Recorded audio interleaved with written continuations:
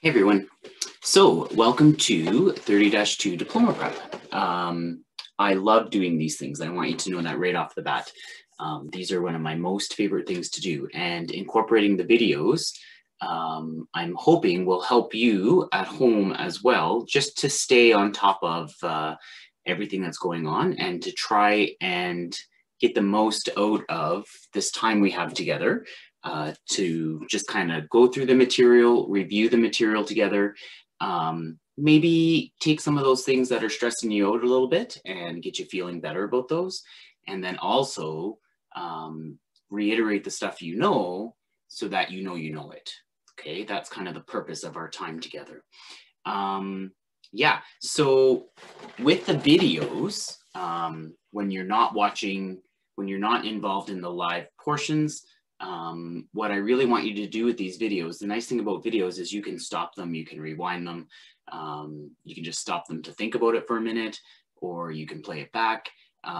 Make sure you're doing all of those things, okay? When I go through a question, make sure you pause, try the question yourself, and then you do the question, or sorry, try the question yourself and then watch me do the question, and then you can compare how you did versus how I did, okay? Okay, so in building this course, I've divided our time up into kind of 4 different sections: part 1, part 2, part 3, part 4. Inside each of those sections, we have kind of little subsections. So what happens in the live program is we would go through section 1, and then there'd be some extra practice, okay? So the live sessions and then consequently the videos are going to match what the live sessions would have been, okay?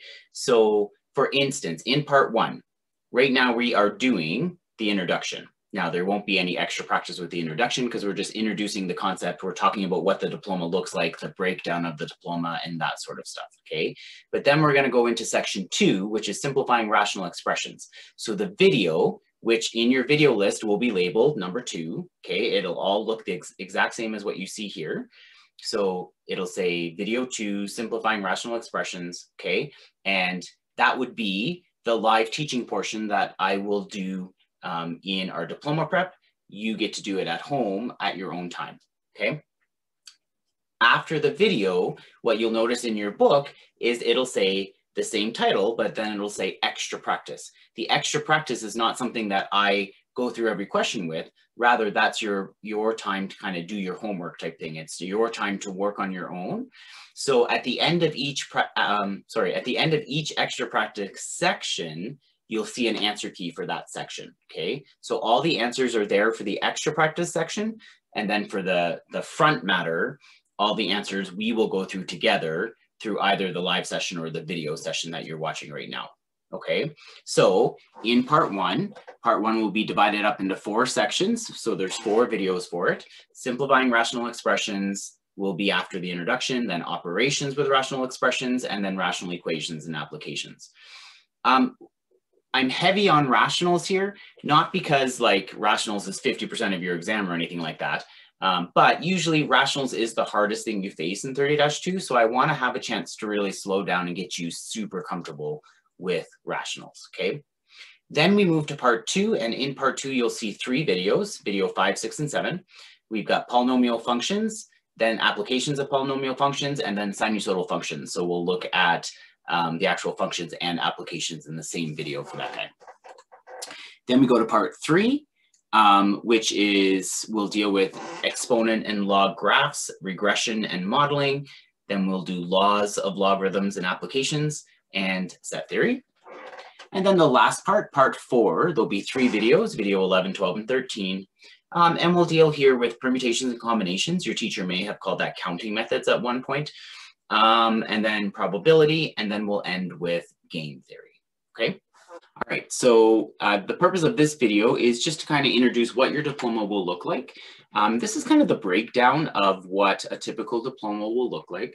So there are actually, as far as Alberta Ed is concerned, there are 3 main units in the course. They are logic and reasoning, probability, and relations and functions. So inside logic and reasoning, you've got puzzles and games and set theory. So you're looking at about 7 questions on your exam around that. So it's about 15 to 20%. Probability, you're looking at odds, you're looking at mutually exclusive and non-mutually exclusive events, independence and dependent events. Then the fundamental counting principle, permutations and combinations are also in there. Then, so that's about a third of your exam. The biggest portion is relations and functions, which is about half of your exam. In there, there'll be rational expressions and rational equations. So you're looking at like 6 questions on rational expressions and equations. Then you've got logarithms, exponential equations, and applications. So then that's all exponents and logs here. So you're looking at about 7 questions there, and then 5 questions around polynomials and sinusoidal functions. Okay, so your exam is Wednesday, January 20th at 9 a.m. That is when the diploma is. You have 6 hours to do this diploma. You have copious amounts of time, okay? So don't stress about the timing of it at all. You could like take a nap and come back and check your answers and you'd still be fine, okay? Now, that being said though, don't ever fixate on a question for too long, okay? For a couple of reasons. Number one, there is a time factor there. You don't want to waste your time on one question. But number two, you also don't want to fry your brain on a question you're having a really hard time with. And then that is to the expense of the rest of the question. So if you have a question on an exam, and this is the same for any exam, if you have a question where you're just not quite sure what to do with that question, skip it, okay? Go do everything that you know how to do first, okay? That's really, really important because it keeps your brain juices flowing. It keeps your mental health up, keeps you feeling positive about the exam.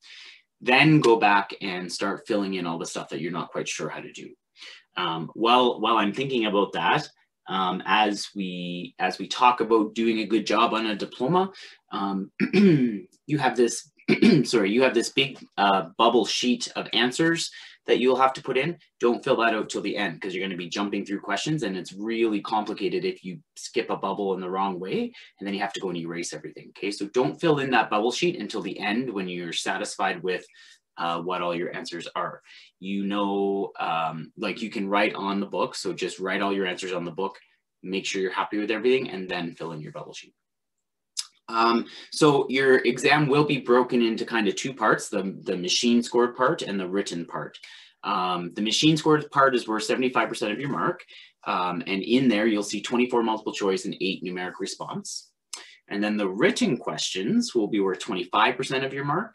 And in there, you'll have 2 questions and each question has 4 kind of sections to them. And usually they're connected to some sort of common storyline or common thread of some sort. Okay, it doesn't mean they'll all be in the same unit or anything like that, but there'll be some sort of overarching theme to one question, and then there'll be 4 little questions in that theme.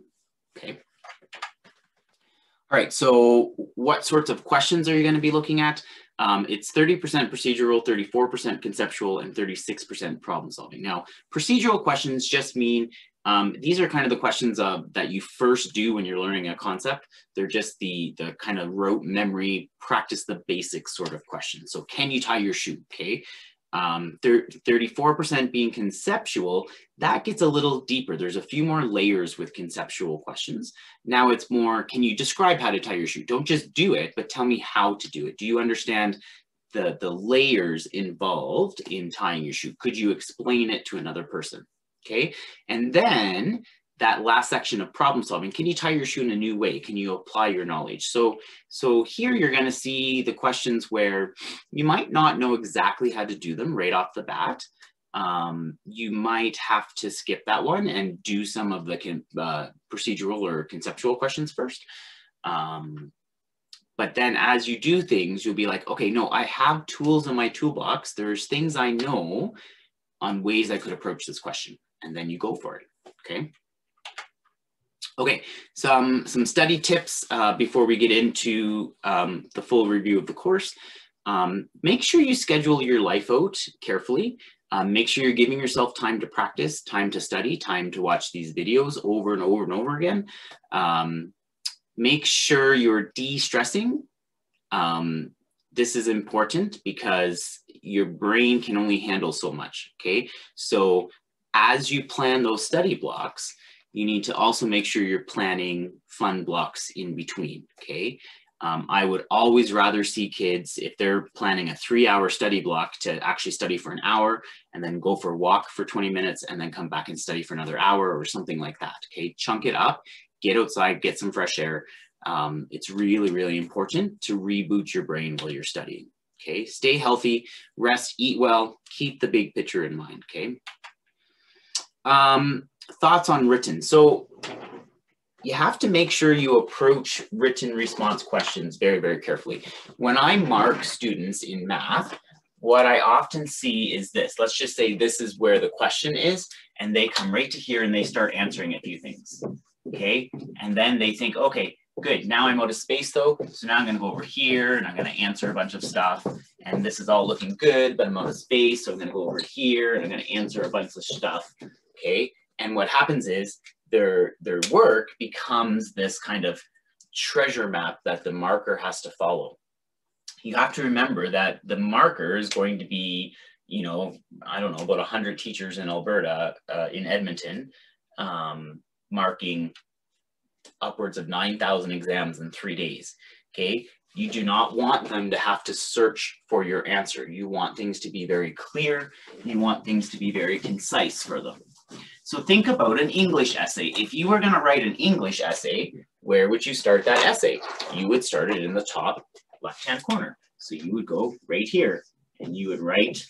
And then once you got out of space, you come up here and you would write, and your work would be much easier to follow, okay? So make sure you have some thought in your planning. There is scrap paper at the back. There are tear out pages, tear those out. Do a little rough copy of all your written questions first before you go and do the good copy on your thing, just like you would an essay, okay? Define the terms you're talking about. For example, if they ask you to explain how to determine a non-permissible value, your explanation should start with what a non-permissible value is, why they occur. So if they say find the non-permissible values, you would say, okay, non-permissible values are created because we don't want the bottom of a fraction to equal 0, because division of 0 is not possible. So I would look at the question and I would look at all the factored forms and I would set each factor to 0 and I would know that that is not allowed. And then you would do it, okay? Always speak in complete sentences. Sorry, I skipped. Well, that's what I was talking about back there, but start your work in the top left-hand corner and work down, and always speak in complete sentences, okay? Okay, just a couple of vocabulary words I want to talk to you about. In your booklet, I've given you all the math directing words, but these are 3 common ones, and I just want to make sure you understand what they mean. If it says explain, just like I was talking about on the previous slide, explain means use words, okay? So don't just do the question. I remember marking a question once where it was a permutation question, and it essentially said, explain how Sally would solve this and then solve it. And it was like 2 points, and how Sally would solve it was worth 1 point and solving it was worth another point. And it was really hard for teachers because they're like, well, they did it, so they know how to do it. But when we had to mark the explain portion, we covered up the math work, okay? And we had to look at just the words. Where are the words that explain what we're doing? Okay, so that's super, super important. Compare means to compare and contrast. It's not just tell me what's the same, it's tell me what's different, it's tell me both, okay? And you'll often see these. I'll go through a few with you over the next, over the course of our time together. But it's a matter of, you're often comparing 2 functions, and so you want to do something to this function and do something to the other function, but then you want some sort of a conclusion below. You want to say they are, or this aspect is the same because they're both something. This aspect is different because blah, blah, blah. Okay, that's how a good compare and contrast question is going to sound. Take note of what I just did though. I just said compare and contrast. The question will only say compare, but compare means to compare and contrast. And then determine. You need to arrive at an answer. There has to be logical steps that help you to arrive at that answer, okay? So you can't just state what the answer is and prove that it works. that doesn't determine anything. That doesn't arrive at your answer. Okay, you can't say the answer is 2 because when I plug 2 in, I'm going to get a true statement. Okay, you have not arrived at that answer of 2. So somehow you have to show algebraic steps so that you arrive at the answer of 2. Okay. All right. So in your books that you've been given, at the very first of each set of books, you'll notice that you have a formula sheet and those math directing words. Okay, I gave you 3 of the more important ones, but the whole list is there. Make sure you're taking a look at those sheets all the time as we go through this course together. Okay, super important that you've got those kind of side by side. Even if you want to rip them out of your book so that you have them right there and you can go back and forth on them, that would be fine as well. Okay, all right, so that's it for the introduction. I'll see you in the next video and we'll get started in on rationals. Take care.